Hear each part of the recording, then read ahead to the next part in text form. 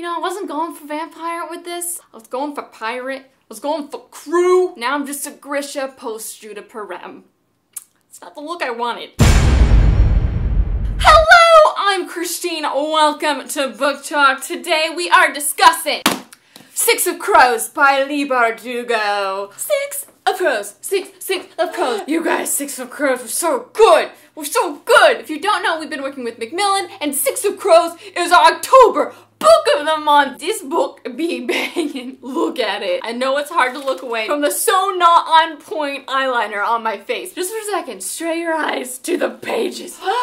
They're black, like Kaz's soul. Kaz is a character from Six of Crows. Six of Crows is by Leigh Bardugo. It takes place in the Grisha world, where her other series takes place, Shadow and Bone. But it is a separate story. You don't have to have read the Shadow and Bone series to read Six of Crows. As proven by the fact that I've read Six of Crows now and haven't read the Grisha trilogy yet, and I love Six of Crows. Whoa! Whoa!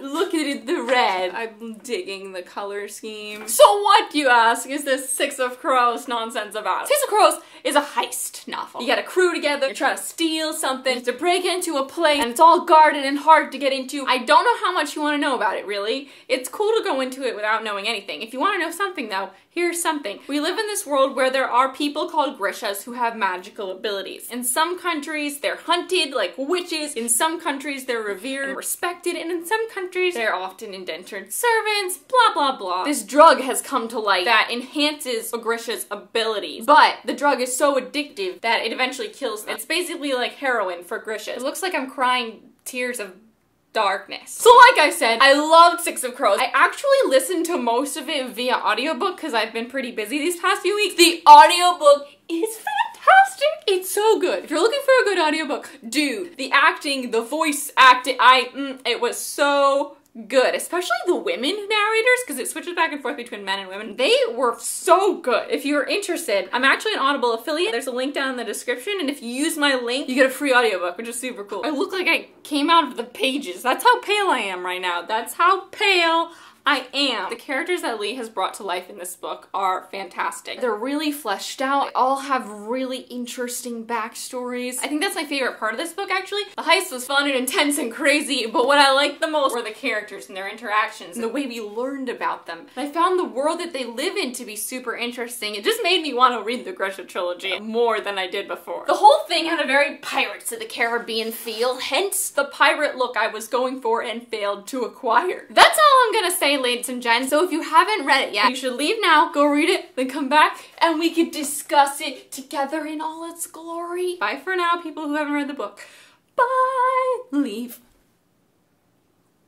Okie dokie. As I've gathered through reading and through listening to the audiobook, Rovka is where the Grisha trilogy takes place. Grishas can live freely. Is it like a Grisha country? I'm not sure. I'm excited. I'm excited to learn more about Rovka. Before I go into any story though, let's just take a second. Leigh Bardugo and the things she names things. Ooh, look, it's a map of the ice court. The ice court, I think, is the simplest name that anything is named in the entire story. So, like I said, I listened to the audiobook for about 3/4 of the book, and then I just started reading because the audiobook wasn't fast enough for me. That first chapter was so jarring, seeing the names I've been hearing spelled out in front of me in ways that I would never have meant. Yulbayor Debor Blablor, or the guy we're trying to find, Yulbabidubor Borbubop, Yulbayor Bob. What kind of name is Pekka? Anej, is that spelled I-N-N-E-G, Jedge, or A-N-N-E-S, Jedge? Matthias, it looks like Matthias. And we have Jasper. The whole time I'm thinking Jasper, like Twilight, is spelled Jesper. Don't get me started on the witch hunter country, Ferda, F-J-E-R-D-A. There's nothing I hate more than a silent J. Why? Why you exist? Shuhan, is that how you say Shuhan? Shuhan, I don't know much about Shuhan, except for that's where the scientist came from, Yulbayor, and his son Kawile.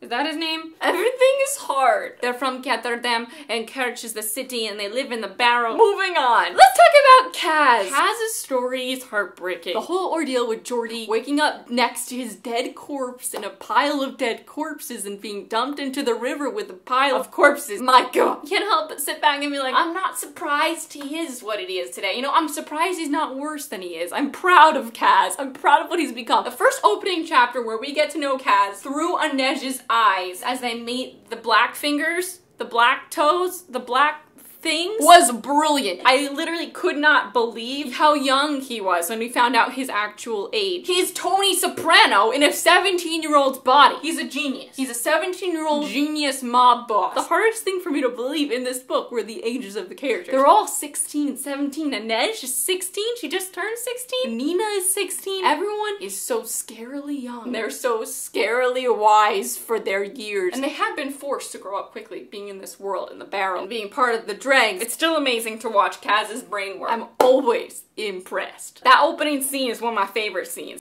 I love Inej. I am all aboard the Inej ship since that first Inej chapter when she was looking at Kaz. Is cute the right word to describe Kaz's feelings for Inej? I loved hearing him admit to himself that he wants to be with her. The sequel to Six of Crows is scheduled to come out next fall. We're gonna have to see Kaz's walls come crumbling down and down so Inej can come in. Inej, I thought she was a Grisha for the first few chapters of the book. I was confused when they didn't refer to her as a Grisha. She's just the Wraith. The Wraith is just a nickname for her abilities. Like, she's just that good. She doesn't have any magical powers. She's just out of this world talented. I guess her family was part of a circus or something in Rothka, and she was taken away by slave traders. Poor Inej, over and over again, I feel like it's the short end of the stick. First she gets stabbed and almost dies, then she's stuck climbing the incinerator shaft. When she was doing that, my nerves, man, her shoes were like melting, and she said she was gonna give up, and I was like, no, Inej, you can't give up, you're my favorite character. And then she's taken away at the end because Kaz has feelings for her. He's not used to having a vulnerable spot, so he didn't know how to prepare for that. Then we got Nina, who I also love. She's sassy, she just speaks her mind, and she's a heart bender, a heart blinder. She's a Grisha Corpalacalist.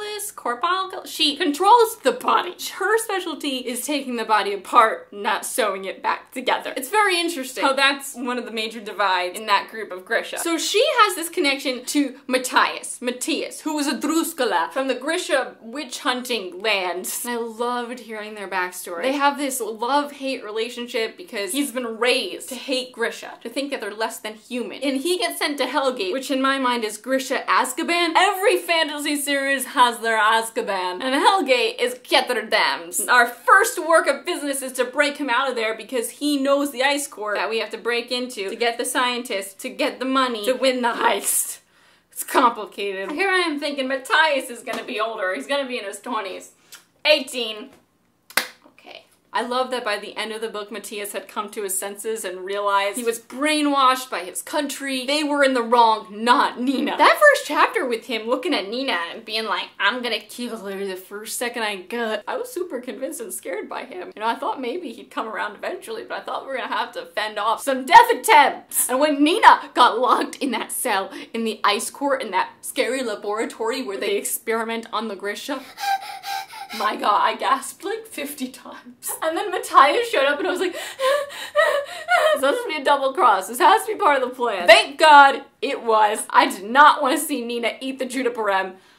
Of course, she ends up doing it anyway. She ends up having to do it for the greater good. She better be okay. She better be okay. We don't hear from her again after that. But we see her struggling, and then we see her all bony in that last chapter from Pegaralan's point of view. I mean, I can only assume that she's still waiting off the drug. She's gonna get better, and she didn't have another dose. She best not have had another dose. Then we have Jesper! And how can you not love Jesper? It sounds like I just love everyone. There are a lot of good characters. Like I said, I really enjoyed the characters. Jasper is a sweetheart. I love when there are those little moments of banter between the crew. When they were talking about ghosts, each of their ghosts would come back to mess with each other's ghosts. And then Matthias is like, my ghost would not associate with your ghost.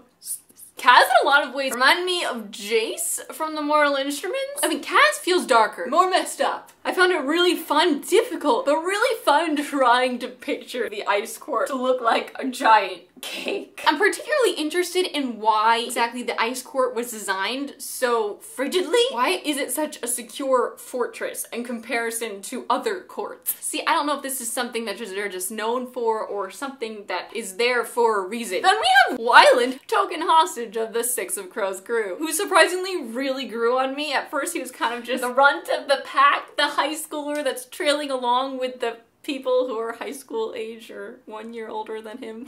I really enjoyed his sense of humor, the banter between him and Jasper, and then at the end we learned about how his dad is a complete and utter asshole. My heart went out to that kid. That scene in the beginning where they were like, cut off the boy's thumb, and Anya was like, wait, and everyone just waited forever until they died. That kid who could evaporate through walls? We should have known right off the bat when we met Van Neck that he was a little shit because he had his Grisha on Judah Perem. Oh my god, Jasper is a fabricator. I am really surprised that we didn't catch on to that sooner. I don't know if there was just no foreshadowing or if I just didn't pick up on it. I did pick up on the fact that he definitely was the one that leaked the fact that they were leaving to Pekka Rollins. I was so set on the idea because he was so concerned about Inej. Inej can't die because of this, Inej can't die because of this, and apparently he didn't realize he was the one that gave them up. I'm still not completely clear on what fabricators can do and the extent of their abilities. I realize that they can create things, but to what extent? It seems like they need to have the tools in front of them and then they can use their abilities to create cool things. I want to learn more about them. That secret bridge that Matthias led himself and Kaz across, that you had to walk 1 foot underwater to walk on. I'm honestly super surprised that hypothermia wasn't a thing that anyone had to deal with. I know we've got Nina there, and I'm sure she could take care of any of that, but I don't know. They were out in the cold for a while. I really enjoyed the banter between Kaz and Matthias. All this to be a witch hunter? The dregs need a better initiation. This is only part of Hrinkala. Yeah, I know. Then a tree tells you the secret handshake. I feel sorry for you, Brecker. There's nothing sacred in your life. I love the scene where Matthias and Nina and that other kid blow up the lab. They come out and they're surrounded. And then all of a sudden, Kaz Brecker comes out and saves the day. And then he explodes the tree and they dive into the water and they're like, I can't breathe, and they have those breathy things.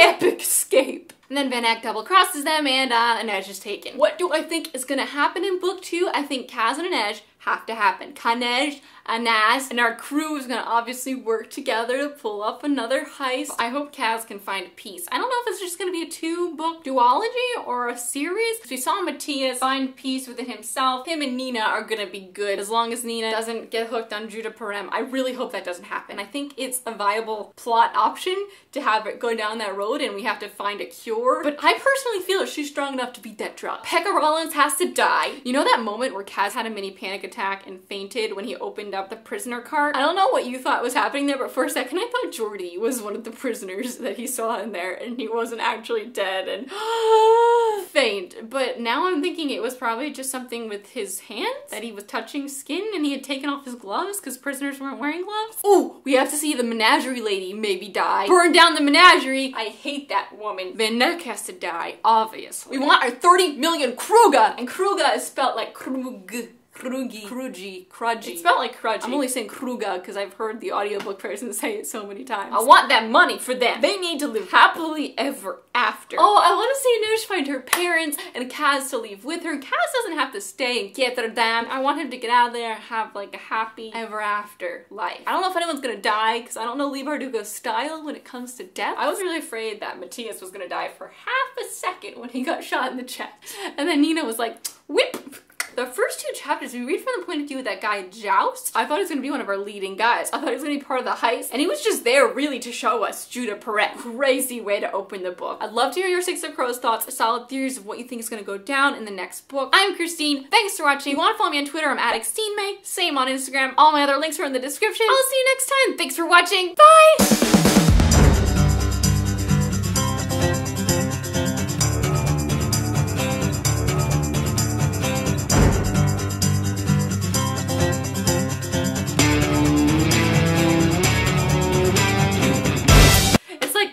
Is there a car alarm going off? Stop it.